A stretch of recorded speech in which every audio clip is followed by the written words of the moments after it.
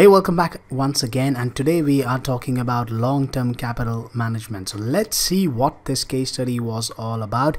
This is another case study from Learning from Financial Disasters under the book Foundations of Risk Management. So let's start.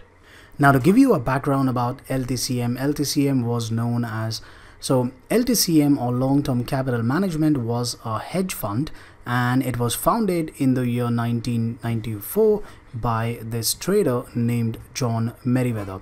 He was a successful trader during his time, and LTCM was also backed by former Fed vice chairman, and also at the same time there were Nobel Prize winners like Robert Merton and Myron Scholes. So you know the Black-Scholes and Merton model. So they are the same people behind the very famous BSM model. Okay, so it had a great reputation in the market, such a strong leadership in LTCM. Okay, and just to let you know, during the very first few years of LTCM, they earned huge amount of returns for the investors. Okay, so it was very successful in the initial phases. Now, the strategy of LTCM was to make convergence trading, also known as relative value trading, which is also known as market neutral trading. Okay, so the trading strategy of the fund was to make arbitrage trades, okay, which involves basically buying one asset and selling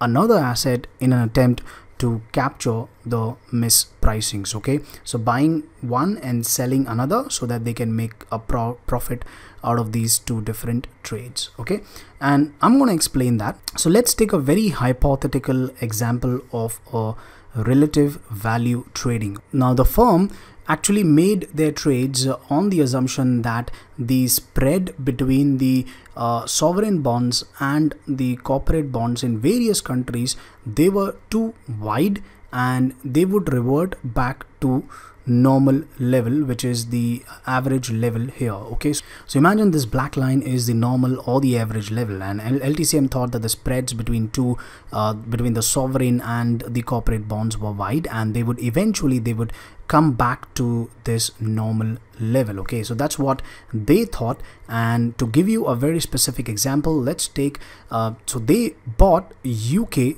corporate bonds,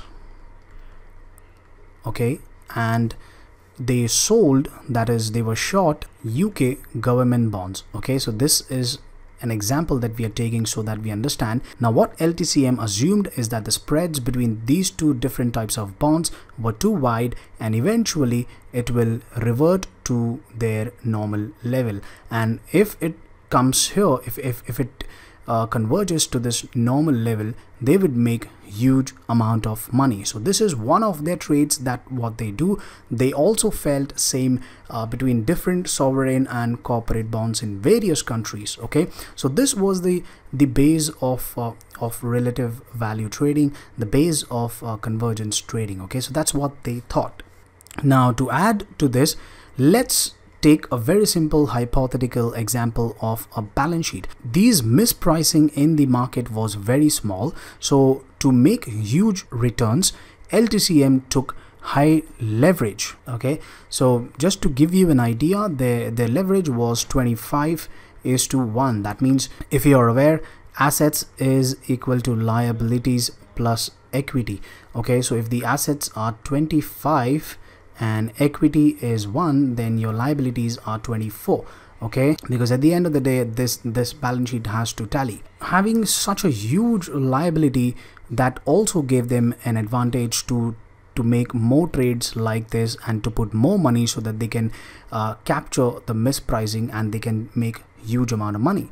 And at the same time, one more thing that also helped them to take huge trades was the initial margin. Now, initial margin is the money that you need to deposit before you make a trade. Okay, so this is kind of like a deposit money, so that anything happens, it's like a buffer money that you keep aside, so that anything happens in the trade, then this is the money that can be utilized first. Many of the counterparties, they did not ask for initial margin because you have such a great leadership behind LTCM that it had really great reputation at that point in time. So many counterparties, they waived off the initial margins, and that free capital that LTCM had, that also allowed them to take more and more trades like this. So if you look at the overall leverage, the balance sheet leverage was 24 as per the leverage ratio, but economic leverage, okay, that was huge because they had so many trades with no initial margins. You had free capital, you can take on more and more trades. That overall economic leverage was very high. To give you an example, the notional value of LTCM trades was up to $1 trillion. So you can imagine the kind of trades that LTCM was used to do. Now, the LTCM's downfall was triggered in the August of 1998 when the government of Russia, they declared a moratorium on its debt and they devalued their currency. Now, this event actually led to a phenomenon of flight to quality.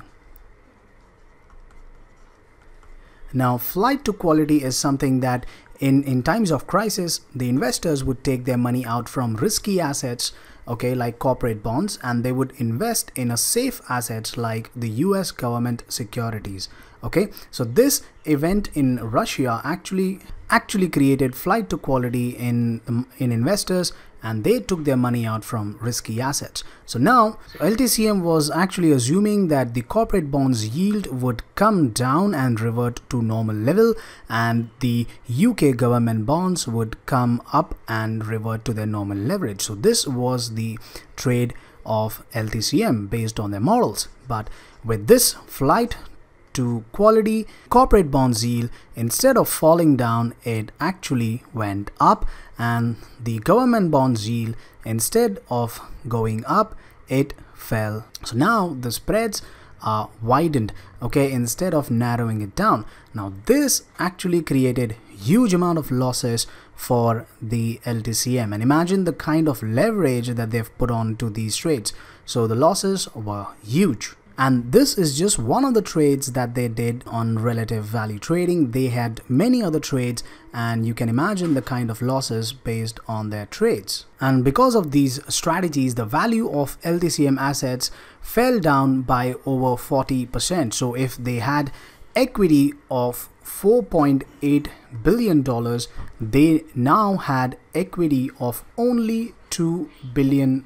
So imagine that's the kind of money that they lost in just 1 month. Now the fall of LTCM was so huge that it could nearly it can cause a systematic crash, okay? And now the losses of LTCM was so huge that it actually spilled over into broader financial markets in the US, and it caused a systematic crash. Okay, so you can imagine the intensity and the money that was involved overall. Now, to prevent further losses, a group of banks, they injected $3.5 billion in equity, okay, so that the risk of LTCM falling down and causing a market downturn, in order to prevent that, they put this money. Now, there's one thing that I would want you to note is that the banks who actually took over the LTCM, they made a lot of money with the same trades when things were fine. Okay, so their trades based on the models was not so wrong, but the timing of this event was not right for LTCM, and that caused their downfall. But the banks who actually took over LTCM, they made huge money based on these trades. So that's the irony of this case. Okay, now let's see what lessons can be learned from the failure of LTCM. So the very first thing is that LTCM was relying very heavily on value at risk model. Okay, so they were using this to make their trades and so on. This is a hypothetical distribution that we have, and their estimated loss for 10 days was $320 million. So this is the maximum loss that they would face in a 10-day period. This was their calculated VAR. But in reality, they suffered a loss of more than $1 billion, which is very extreme in the tail. So you can imagine that was as close to 8 standard deviations away from our original mean. So you can imagine such an extreme event that their model did not predict, which is value at risk. So that is why a very major lesson that can be learned and that was actually recommended at that point in time was stress testing. Stress testing was recommended to use in their risk management process because of the failure of VAR model. And we also know the limitations of VAR. Generally in the FRM curriculum, we have seen that we don't know. VAR tells you the maximum loss that you can face over a given period of time, but it doesn't tell you accurately how much that loss would be. So LTCM is a perfect example of failure of VAR model, and that is why we also use expected shortfall to supplement the VAR calculations. Now, talking about correlation, the LTCM, they did not properly anticipate the correlations in the event of a crisis. So LTCM thought that the trading positions were correlated according to their models, but it didn't turn out to be as expected. And we know that the trades went against them, and this increased in correlations, the widening of the spread that led them to huge margin calls and eventually led to huge losses. Now, talking about volatility, LTCM's historical volatility pattern was also broken down during that time, and they experienced daily volatility of more than $100 million. Now, this is the amount that they did not expect, which is more than double the amount that they expected. Alright, talking about liquidity and initial margin posting. This is another great thing that can be learned from LTCM failure. The very first thing, let's talk about liquidity. Now, whenever we are talking about liquidity, understand that whenever companies face any kind of risk, the only thing that they need at that point in time is cash flow. Okay, so liquidity is of two types. The very first one is funding liquidity risk, and the second one is trading liquidity risk. Funding liquidity is something that you need money so that you can survive or you can meet those margin calls. Okay, in the case of LTCM, the banks injected $3.5 billion in exchange for 90% of the equity. So fortunately, they got the funds that they needed to survive at that point in time. And as I explained in the previous slide, the banks who actually took over in LTCM, they made substantial amount of money when things went fine. Now, trading liquidity is something that whatever derivative positions that you are in, you need to wind that up quickly so that you can control or limit your losses. They also faced trading liquidity risk in the form of unwinding their derivatives positions.